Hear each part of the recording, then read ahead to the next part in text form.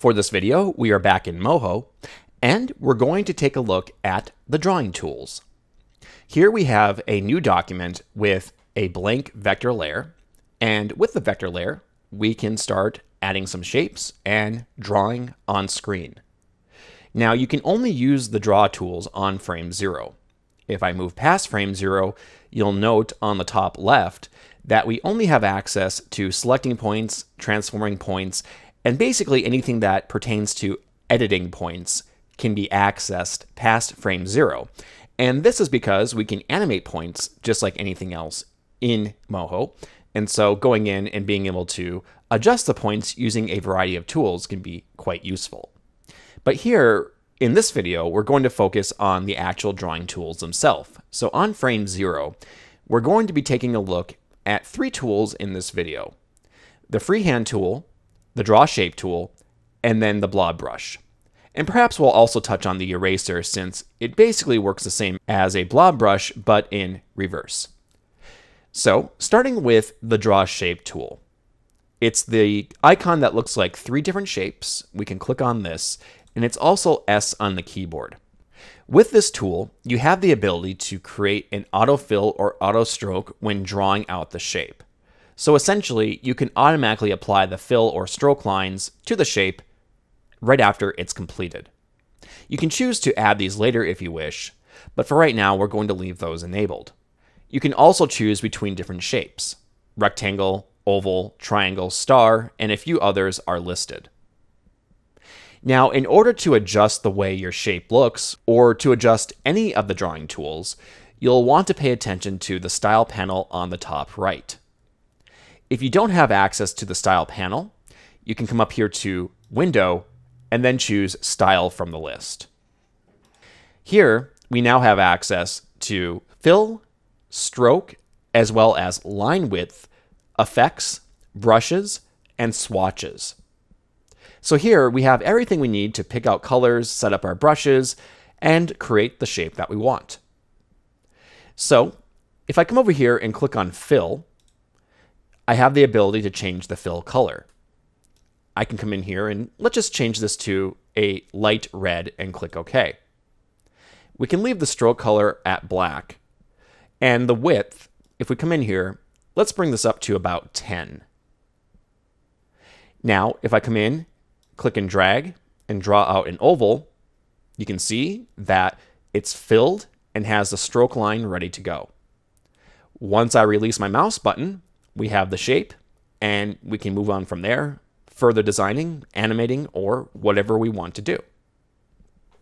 Another thing when you're drawing out shapes is if you hold down the Shift key, you can create perfectly proportionate shapes. So in this case, we could create a perfect circle versus an oval.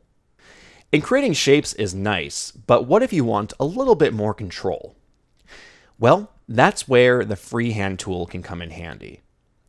Let's come over here and make a new vector layer. And we can hide the 2 ovals that we just created on layer 1 by clicking the visibility toggle. Here, we're now going to use the Freehand tool, which is this one right here. It's also F on the keyboard. Now, with the Freehand tool, you can come in and freely draw wherever you see fit. So if you have a stylus or a mouse, you can just click, in this case with a mouse, and drag. And you can see we can come in and just draw out lines however we see fit. And this can be very useful, especially if you have a certain style in mind that you're trying to adhere to. Now, we do have some options when it comes to working with the Freehand tool. If we come over here to our Freehand options, we can choose a variable line width. So if we want no line width variation, we can choose that. If we're using a stylus, we can use the pen pressure, or we can choose random, which randomly varies the line width, creating a sort of pseudo freehand look. So here we can go in and adjust the variation of that if we wish. We can also choose if we want to taper the ends of our lines and apply smoothing. Smoothing will automatically make the edges smoother and produce less points to achieve this. The lower you have smoothing, when you draw with the Freehand tool, your lines will stay as close to the original intended design as possible. But if you bring this up all the way and you start to add in different points, you can probably see that the curvature is being corrected as I go. And that's because it's smoothing things out, eliminating points to make things more simplified and more curvy. Also at the top, you have access to autofill and auto stroke, which right now, as you can see, as we're going in and creating these lines, we are automatically creating a fill that goes along with it. You can turn that off if you wish. If you no longer want that available, you can come in here with autofill, turn that off, and you can see now we're not automatically filling things in as we draw. But pertaining to filling, there is one more thing I would like to point out. I'm just going to hide this layer and make another one, just so it's easier to view what we're doing here. And I want to take a look at the Multistroke Fill option at the top. So what does that do exactly? Well, let's turn autofill back on, and we're just going to come in now and draw out a line.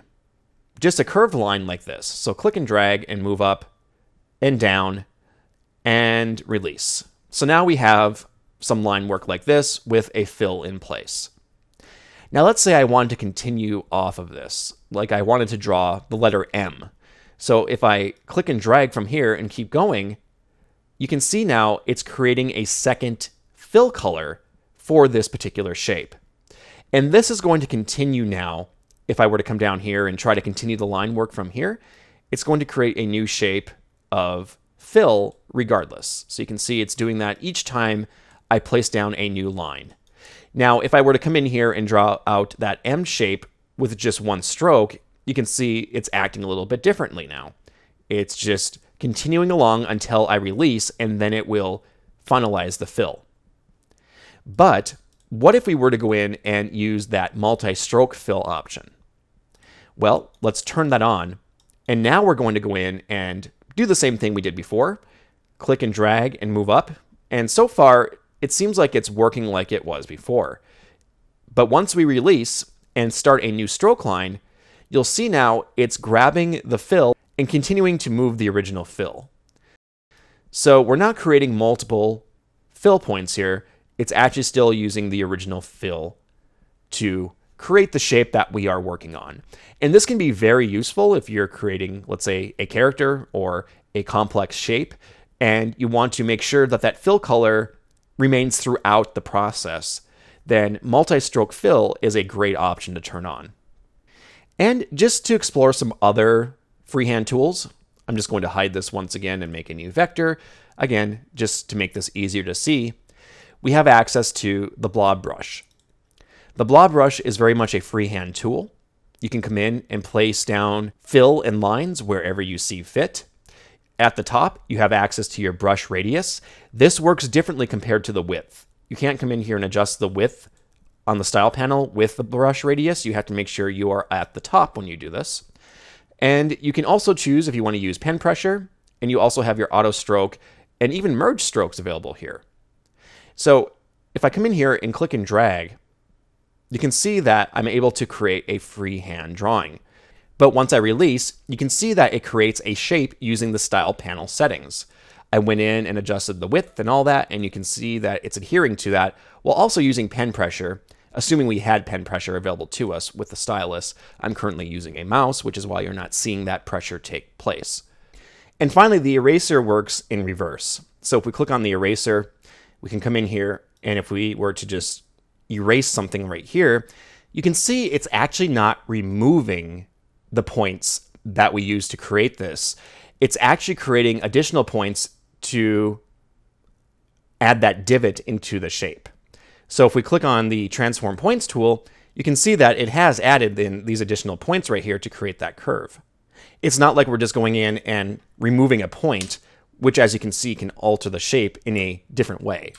So the eraser is actually a drawing tool in that sense. It's not removing anything, you're simply reshaping the shapes that you have on screen.